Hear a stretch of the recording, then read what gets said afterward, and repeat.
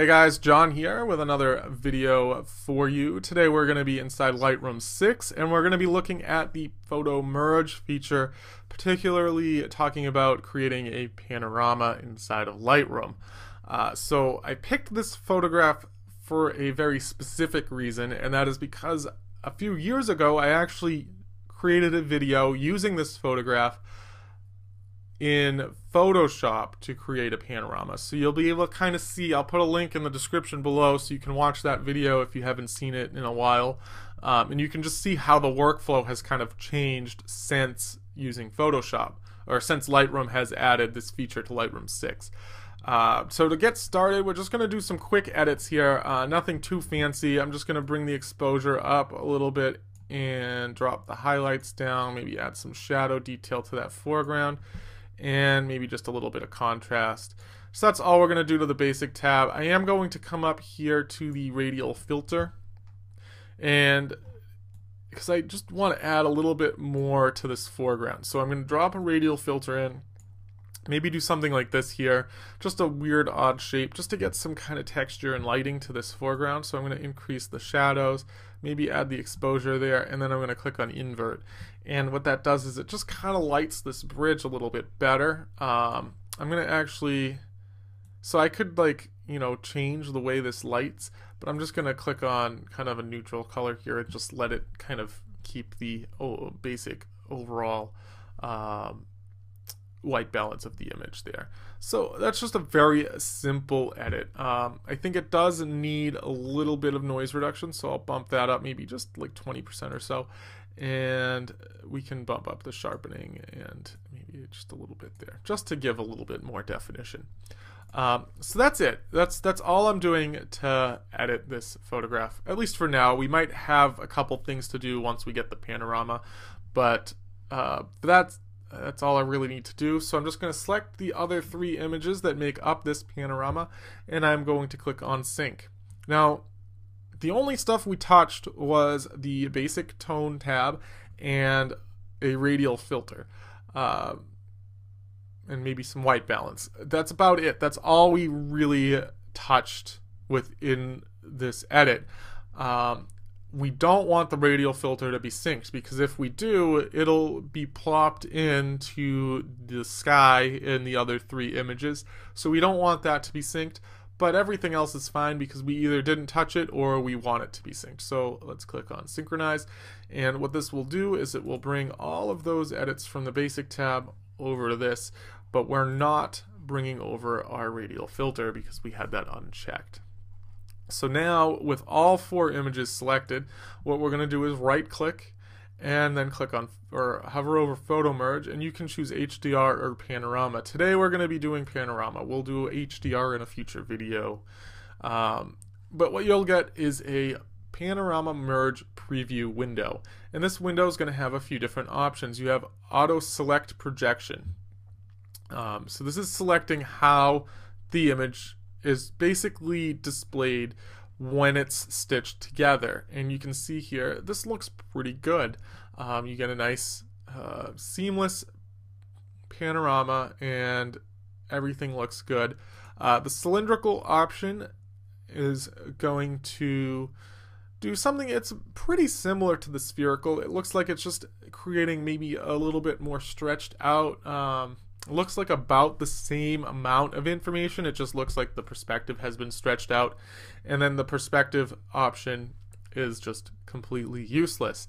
Now, the difference between these three, the spherical option is great for anything that has a wide angle of view, and essentially what is being done is your images are being displayed on the inside of a sphere. So if you're sitting down and you're looking at the inside of a sphere, that's kind of what your images are kind of going to be displayed like.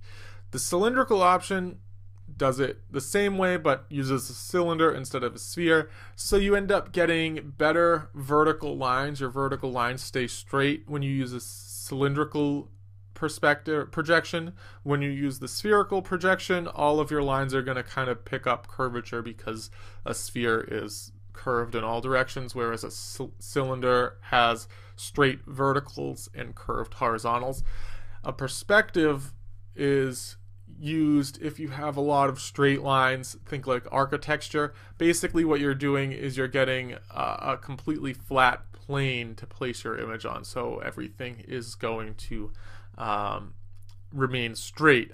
However, or it's going to try to keep all of your lines straight. So however, if you have a very wide angled panorama image, you're going to end up with something that doesn't really work very well. So I'll just leave it at spherical here, and then I'll just click on merge. And that's it. That's really all you have to do to create a panorama in Lightroom. It's really simple. Of course, the simplicity of it does mean that you have some drawbacks. You know, it's not as powerful as taking it into a program that's dedicated to make panoramas. And, you know, in Photoshop, you have a little bit more control over the final image. But, you know, for how quick and easy this is, it's pretty amazing. You can see here we did lose a little bit of the detail in that foreground. So I am going to drop that radial filter back in to the foreground here and just do the same thing I did before. Just bring up the shadows and the exposure, and then just kind of, you know, place it where I think it needs to be placed here. And then we'll just, I think I need to just widen this a little bit, something like this. That's pretty good there.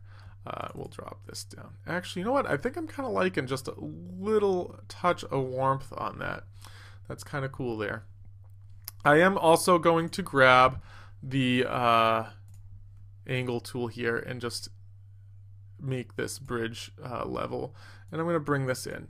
Now if you notice back in the panorama view mode, you had an option. I just leave it checked, and I always forget, you know, that I have it checked, but essentially it's an option to allow Lightroom to crop your panorama automatically, or for you to just place it in there. But it doesn't really matter because you still have that full image, so I just let Lightroom crop it, and then if I want to change something, I can always go back into the crop overlay and change it. But just letting Lightroom do it kind of makes it just that much easier to simplify the workflow. So this is pretty much done, guys. I think you know, it's the Lightroom has done, or Adobe has done, a really fantastic job of making a very simple way of stitching together some basic panoramas within Lightroom. You don't have to leave Lightroom at all, and you don't need a plugin, you don't need anything. It's very, very easy, and you know, it just changes the workflow. Just watch the video that I did before years ago, and you'll see how much different this is. So have you used the panorama mode? Share a comment below and let me know your experience. If you've done a photo, you can link to it in the comments as well. I'm happy to take a look at what you've done. So thank you for watching. If this is your first time watching Photography on YouTube, don't forget to subscribe. And if you did like this tutorial, click the like button because it does help more people find it. And if you liked it, odds are other people will as well. So thank you again for watching. I will be back again soon. Bye for now.